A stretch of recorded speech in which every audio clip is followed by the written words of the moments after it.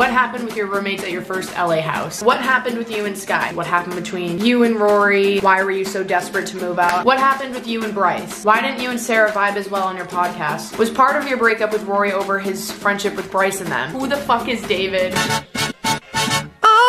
I can't believe I'm sitting down to do this video right now, but it is so necessary for me to do this right now before I continue uploading anything else. I have a ton of videos banked right now that I feel really good about and I'm really excited to upload and everything, but I just feel like after my last video that I uploaded, obviously, of the apartment tour and just showing you guys my moving process and how emotional it was for me and everything, I feel like, actually no, it's not even I know that I have so much that I have to just catch you guys up on. Things that this whole entire year, I felt like I basically had a gun to my head to not speak on ever, to try and protect other people's feelings or spare them hate online, which obviously I would never promote, but this entire year I was trying to care for other people and prevent situations, and in doing that I've only hurt myself. And I know every few months it's good to do a video like this because behind the scenes stuff happened and it's natural to just like feel a disconnect from your audience every now and then, but I feel like this entire year for me has felt like a disconnect because it wasn't only a disconnect from you guys, it's been a disconnect from myself, and I'm only just getting back to figuring out who I am and remembering who I am and going back to the girl that basically lost herself the second I stepped foot into my LA house last year while being in a relationship. The first 7 months of this year was just complete fucking trauma for me, and I feel like only now have things calmed down and I just feel so good again, and I obviously want to share that with you guys, but to be able to do that I have to address what the fuck happened. I posted like a question and answer thing on Instagram and everyone's questions basically summarized. Well, some people even went straight to the point. They were like, what the fuck happened this year? And I don't even think I really realized what happened this year until I moved to this apartment and I had to sit down and accept so much shit happened this year. It's genuinely unbelievable, and now that I'm on the other side of things and I'm so much happier with all this shit in the past, I feel like I can just talk about it now, and you know, I don't give a fuck. I don't give a fuck anymore. I guess this is just like a big reset from here, and I'm just going to catch you guys up on some shit and just be as honest as I feel comfortable being. Before we start this video, just if you could please refrain from messaging anyone that I mentioned in this video, that would be fabulous because it's taking me a lot to do this video and I know it's going to come with this video, but I currently feel 6 feet under when it comes to filming and uploading and editing right now because I just feel like I've been lying this whole year. So I have to say things about my personal life, my personal YouTube channel, and I'm not saying anything that I'm about to say to try and start drama with people or try to throw people under the bus. I'm doing it because I've cared about everyone but myself this whole entire year. And this is me doing self-care. Here we go. Let's just start off with this, I guess. What happened with your roommates at your first LA house? That house went to fucking shit the second we moved in. I feel like I blacked out that entire year, but it was not what I was expecting it to be at all. The group of people I moved into that house with physically is the people that I moved out of the house with, but relationship-wise, all of those relationships got so fucked up. I don't know what the point is in beating around the bush, but I lived with 6 to 7 people at times, and everyone changed. Everyone fucking changed. I don't recognize a single person that I moved into that house with. I was put into a lot of friend groups and friendships and social situations that I really never wanted to be in the past year and didn't feel comfortable being in. I didn't feel myself in, and I was just kind of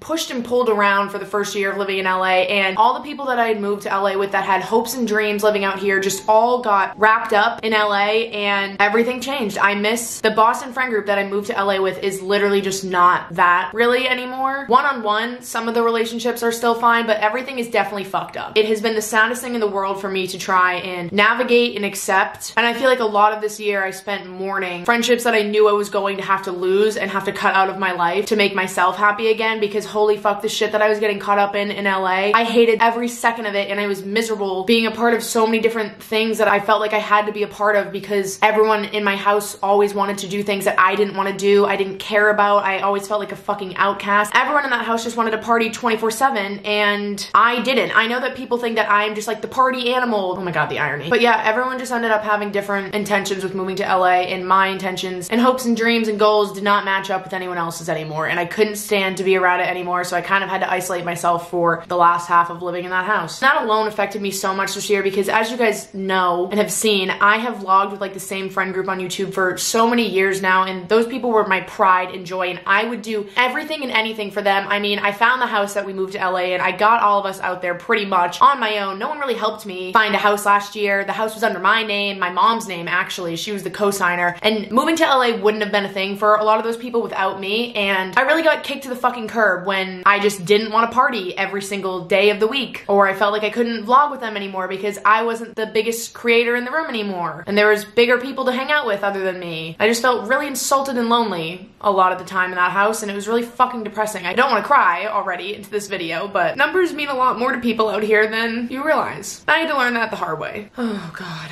Fuck. What happened with you and Sky? So, as I said in the last video and as I posted about online now, me and Sky live in the same apartment building now, and the beginning of 2020, we just had a falling out. I mean, Sky and I have known each other since we were 13, and friends fight. It's kind of it. Friends fight, they need time away from each other, they need to both grow and work on themselves, and then if they're past the line again, they become friends again, and that's literally just what happened with me and Sky. James lived here over the summer, and I didn't really get to vlog much of that when he lived here because beginning of the summer was just a fucking nightmare for me, and I, once again, could not pick up my camera. James one day had to go over to Sky's apartment to pick something up, and I was like, you know what, I want to go with you. I haven't seen Sky in a year and a half. I would love to see her. I heard she was doing amazing. She just accomplished so many things that I had always hoped she would one day in terms of like working on herself, and I was like, holy shit, I would love to see this new version of Sky. So I went with James and I saw Sky again and just felt like the good old days, and you know, we just became friends again. Now we live in the same apartment building and I love it. Are you and Caitlyn mortal enemies? No, we are not mortal enemies. She was actually supposed to come to the Pitbull concert in Boston and come on the party bus with all of us. I haven't seen her in so long and I was really excited about that, but last minute she couldn't go, and I was really sad about that because we almost saw each other. How do you feel about this new stage of your life? Confident and cute or scared and nervous? Feeling confident and cute. I mean, being in that house, I am someone that just like needs my alone time. I really don't know why I ever thought it was a good idea for me personally to live in a house with 6 people. That was my first mistake. I don't know why I thought living in the same room with someone I was dating was a good idea at that age either. I just made a lot of stupid fucking decisions because I thought that it was a good idea at the time, and you know, you live and you learn. But no, I'm back to just being by myself. I mean, not really by myself, I live with Sydney now, but like this is my first alone time that I've had since I lived in Boston and I had my own room there. I moved a year ago this month, so I just feel great again. I get to sit with myself and figure myself out. Do you think you'll move back to Boston after this lease in LA is up in a year? P.S. Love you. Love you too. I have no idea. I mean, obviously I spent a lot of this summer in Boston because I'll talk about this more in a second too, but after me and Rory officially broke up, I was just like, oh my God, I'm single for the first time in basically 2 years. When we were dating, I didn't really feel like I could go out and be my own person. I turned 21 in October of last year, and then I moved 4 days after that. So I had never gotten to experience anything in Boston at all whatsoever, and I just love Boston in the summer. Socializing out there is just so much better than here. So I just kept going back this entire summer and going out and having fun, and holy shit, I've had the time of my fucking life, you guys. I've met so many new amazing people that I'm just so happy about, and it really has made a lot of decisions that I had to make this year that were hard for me at first make sense, and I finally feel confident in them. I know I did the right thing for me in pretty much every single situation. I felt like I had to at least live in LA for one more year because my first year experience here was so fucked up. I mean, everyone always says that the first year of living in LA is bad, and I wanted to just give myself one more chance here. You know, another year can't hurt. I still have not had the LA experience that you guys saw me grow up dreaming of, and I wanted to just give myself another shot out here before I gave up on it. I felt like I would be a pussy if I just backed out after 1 year and was like, nope, I'm over it. But I mean, there are days where I'm like, I should have just gone back to Boston. But then it's been the summer, and then I know that once it becomes winter and cold and dark at 4 p.m., I'll remember why I moved out here, because if I don't see the sunshine and fucking palm trees every day, I'm gonna lose my mind again. So I don't know. I definitely don't think LA is a forever thing, but I also don't know where I belong and where I want to go after this, and if I want to stay here yet. I don't know. Once again, I'm literally just only getting back to myself after being in a relationship where I barely had any free time to even think about myself. Speaking of that, all the questions are obviously about Rory. What happened between you and Rory?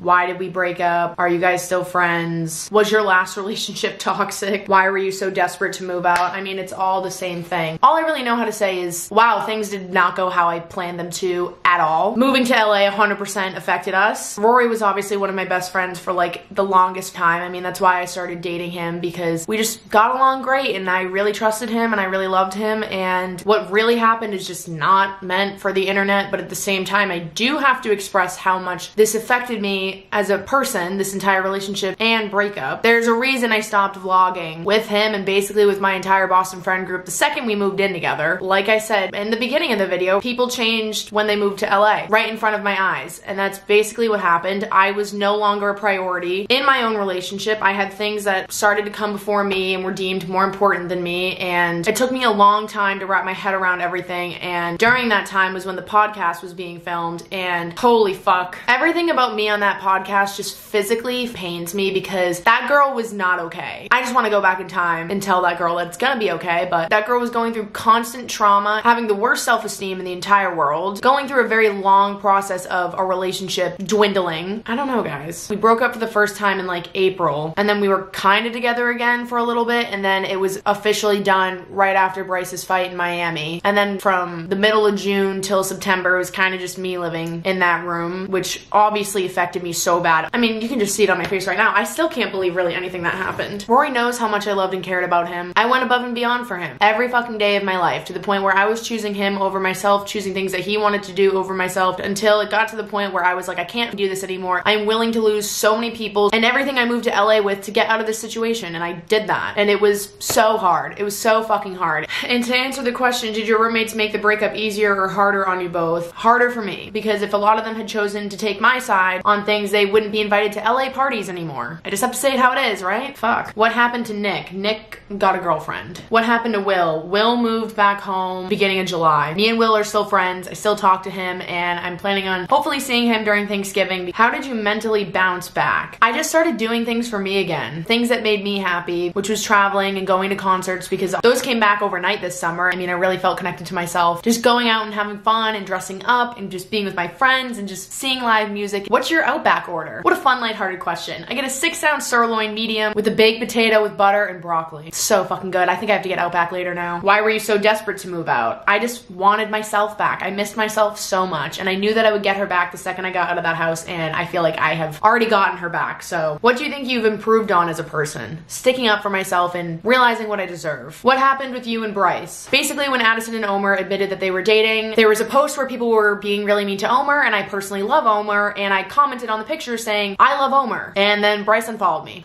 Like, that's literally it. Which I didn't really see coming, because I thought that I had been doing a great job balancing my relationship with Addison and Bryce, because obviously I was friends with Bryce before, but then I met Addison through him, and even after they broke up, I still went to Bryce's fight in Miami in June, and me and Rory weren't even dating then, and I still went to that and was civil with Rory there, and that could have pissed Addison off, but it didn't. She knew that I had been friends with Bryce for years, so I was trying to support the both of them, and I thought I had been doing a good job at all that, and then I guess I wasn't. That's what happened. Has turning 21 and 22 during a pandemic affected you a lot? More than I even realize. I mean, most days I'll literally wake up and be like, fuck. Just fuck. A lot of issues in like my everyday life lead back to that, especially when I feel like I'm having an identity crisis, and I just think to myself, how did I get here? And everything just goes back to, oh, there was a pandemic. And I don't think I really understood how much it genuinely affected me until this summer, when everything opened back up and I started going out to like clubs in Boston and bars in Boston, and I was like, if I don't socialize, I just literally feel like I'm dying. And when I got that back this summer, I was like, oh my god, no fucking wonder I've hated my life the past year. I haven't been able to do this to this extent. Has taking a break helped your mental health? Yes, 100%. It makes me really sad, because I really just had to put YouTube on the back burner this entire year, and I really wish I didn't have to do that, but now that I can make it a priority again, because I miss you guys and I miss having the time to do shit that I love and not having to worry about a million other things or a million other people or have a million distractions because of the house I was living in, I just feel so much better, and I just can't wait to get back into like the 2019 groove that I was in, with just being inspired and feeling creative. Do you feel like going to LA unmotivated you from making videos? I think what caused my unmotivation is just a lot of toxic situations that I was obviously in when I got here, and then YouTube's just kind of been dead lately, and it's hard to have the same motivation that I once did in 2019, because TikTok has fully taken over. And this is like an issue that a lot of creators and I have been talking about lately. Actually, right before I started filming this video, I was just talking to Nikki DiMartino about this. YouTube's just so different than from how it once was, and it's just hard to have the 2019 motivation or the 2018 motivation when no one's really watching YouTube as much anymore and everyone's just on TikTok. Was part of your breakup with Rory over his friendship with Bryce and them? Yes. Are you really okay, or are you just partying and drinking through the pain? I don't think that I was partying and drinking through the pain. I think I was partying and drinking through the celebration. I was so excited to be out of the fucking situations that I was in, and my whole entire summer was just literally a celebration of life. Why didn't you and Sarah vibe as well on your podcast? Y'all's vlogs together used to slap. Because of how much stress we were both under because of the comments every week. Was it helpful to have Addison also going through a breakup at the same time? Yes, it was, because we both just really had each other's backs through everything, and I just don't think that I could have done it without her. So many of the questions are, who the fuck is David? David even had the audacity to ask, who is David? His friend that introduced us to each other in Boston even said, who is David? Sydney said, is David Sydney's boyfriend? Honestly, all great questions, guys. I don't even think I know who the fuck David is. Just kidding. I will formally introduce him in vlog format soon. Specifically my Halloween vlog, because I am spending Halloween Halloween in New York this year. I am switching things up for myself. I'm not doing Halloween in LA, and for me, that's a pretty big deal because y'all know how iconic those vlogs used to be with everyone, but I just feel like this year, it's just not in the cards for me. I don't want to do it. We're gonna try something new and going to go to New York next week. What happened in Hawaii that gave you an epiphany? Once again, the details don't need to be online, but my second trip to Hawaii in April was when Rory and I broke up for the first time. There's actually this picture that me, Addison, and Meg took, and that day was actually when like something happened, and I remember that picture being taken and thinking to myself, when that gets developed, that's gonna be that picture that I look at one day and just see my facial expression in that and think to myself, I am going through hell right now and no one has any idea. Have your thoughts on celebrity and influencer culture changed since moving to LA? Yes, actually. People are just people, other than Bruno Mars, Harry Styles, Justin Timberlake, Taylor Swift, Ariana Grande, and Pitbull. Everyone else is just a person. The way that other people just really will do whatever some people with followers say out here is just fucking mind-blowing. People would rather mindlessly follow people around than be in a friend group of people who maybe don't have followers, and it's just insane to me. Like, I just value so many different things than people out here do. I don't know. Do you think that you imagined living in LA to be something different? I thought I was going to do a lot more things out here before I moved, and I really haven't done much, and that makes me really sad. I want to get out more. I just haven't really figured out what I like to do out here yet for some reason, and I thought that I would take advantage of the things that LA could offer. I also want to pick up more hobbies outside of YouTube, just for myself to have like a schedule and shit. And that's also why I'm staying here for another year. Like, I just haven't figured out how to do LA my way yet. How many rock bottoms did you hit this year? Probably 5. So did Rory just get another room, or did you guys sleep together still? He moved to Bryce's. How is your hair doing after that appointment in the beginning of the year? My hair is destroyed from that appointment still. I'm gonna be dealing with that for so long, and I'm so mad about it. And I have to get it dyed so often now, but I haven't been doing permanent dye, but I'm about to just have to, and then accept that I can never try another color with my hair ever again. How the hell did you even live in that house after you outgrew the situation? I have no fucking idea. Fight or flight mode, baby. Can we talk about burnout? I would love to see your side of it. Oh my god, yeah, talk about burnout. This whole year I felt so burnt out. I just feel like I don't know what to do half the time anymore. And I think part of that goes into just like rediscovering myself again, but like YouTube is so different right now. I literally don't know what the fuck to do. And I still love it so much. Like, this is my pride and my joy and my baby. Like, I love this and I love you guys to fucking death. And I know my editing takes up like 50% of the reason why people watch my videos, and that's why it just sucks that I get so frustrated when it comes to editing now, because YouTube is so stagnant right now that I'm like, what is the point? No one is on YouTube right now. Everyone's on TikTok. Everything just feels like it's at a standstill right now. Are you happy with the choices you've made this year? Very happy now, for sure. How long did it take for you to be okay after your breakup? Probably 3 months of like the few times we broke up and kind of got back together and then broke up and then kind of got back together and then really broke up. That's probably a 3-month period of just grieving and accepting and getting over it. And then I really feel like one day at like the end of July, I just woke up and I was like, okay, I'm all set now, actually. How's the single life? It's fucking dope. Boys, tell me everything. I'm not telling you shit. What will you listen to first? Silk Sonic, Michael Bublé, or Taylor Swift's album when it drops next month? Oh my god, guys, I'm actually going to be at my family's house in Key West next month when all those albums drop, and I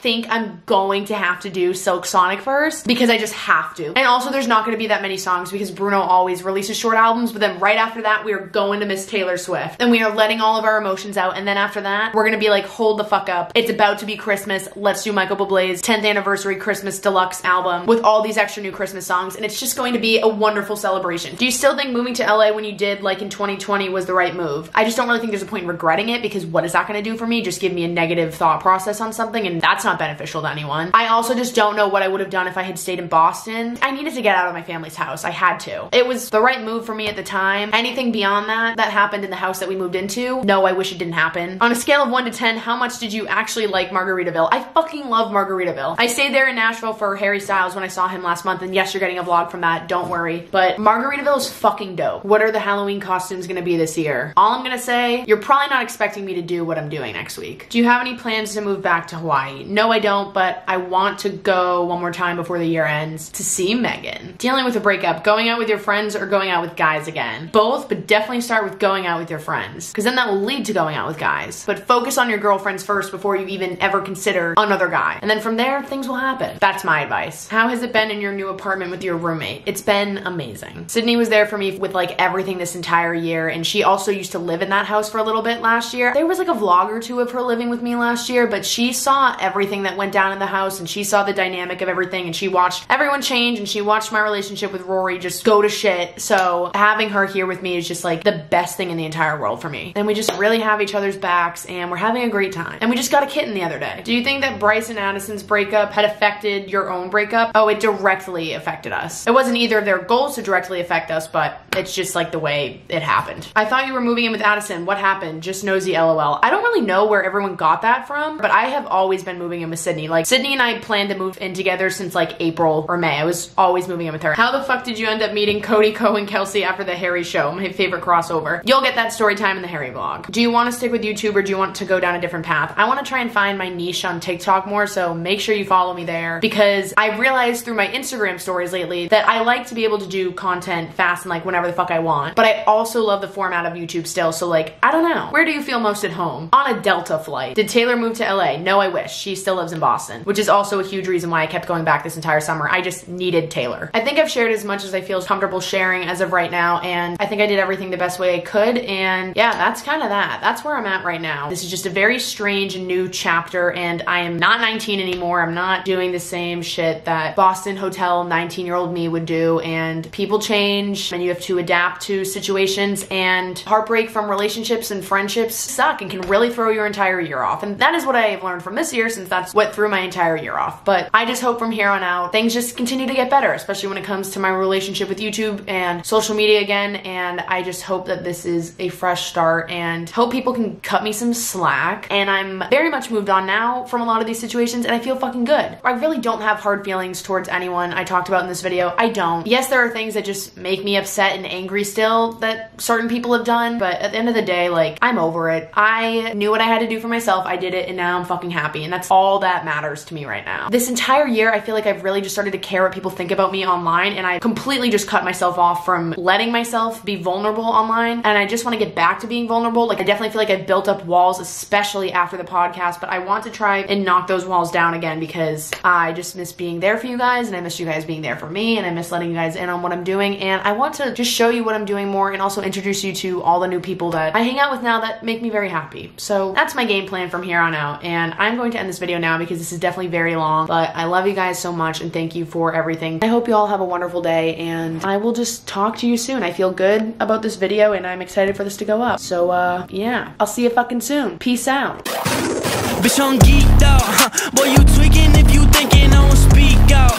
at the